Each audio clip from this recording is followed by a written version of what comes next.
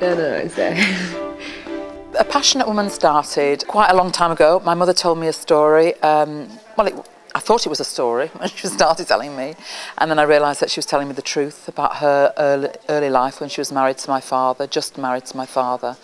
They lived in the poorer quarters of Leeds. Mum lived in a converted house, a converted Victorian house that was like a warren of two-roomed flats, you know, and with toilets outside, and that's how she lived basically with my dad. And she started an affair with a neighbour.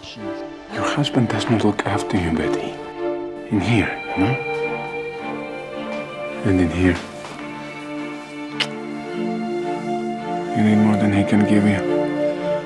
I mean, that doesn't sound amazing, really, but it is amazing if you knew my mum, because she was the most unglamorous, unkind of, you know, not a vain woman in any shape or form. She was just an ordinary mumsy type of person, and things like that didn't happen to my mum, and certainly not with a Polish fairground worker. I hope to God you've not stayed with him all these years for me.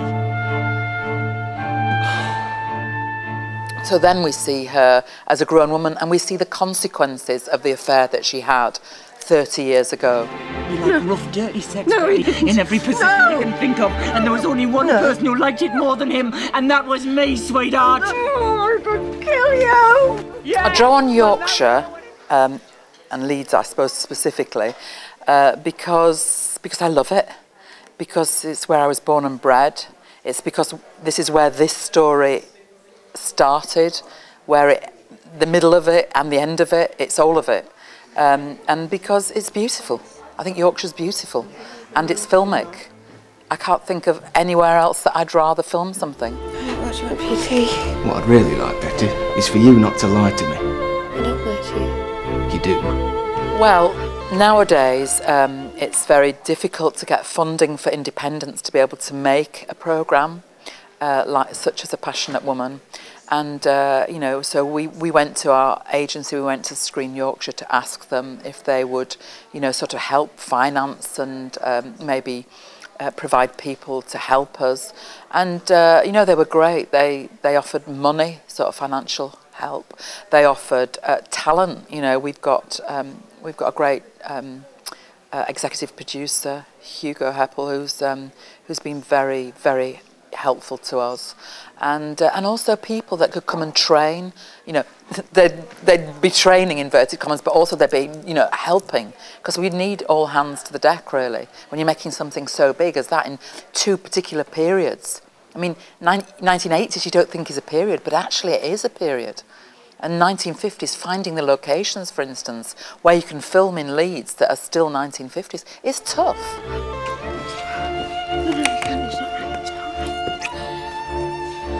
Not really here, are you? You're in my head. And whatever you want me to be. I think this is a wonderful place to film anything, really, because it's got everything. We've got this kind of really urban, kind of developed centre, and then we've got the, you know, the rolling hills and the, you know, the Yorkshire moors, and it's, you know, it's all within, you know, a short distance of time to get from A to B, and that's the most important thing when you're filming, because it's about, you know, time. Time is money. So we've got it. It's all on our doorstep. And there's the resources here, so you can, you know, you can knock on Screen Yorkshire's door. You can say, you know, we need extra hands for this, or do you know if there's a really good editor that's in Leeds or in Yorkshire? Where can we get 1980s cars from? Where can we, you know, you'd knock on their door and they'll go, ah, right, well, so and so and so and so, and they can cross-section things and tell you where, you know, where they are. So I'd say it's a fantastic place actually to film. I don't understand it. We've got everything we could ever want. I'm a passionate woman! I needed a passionate man!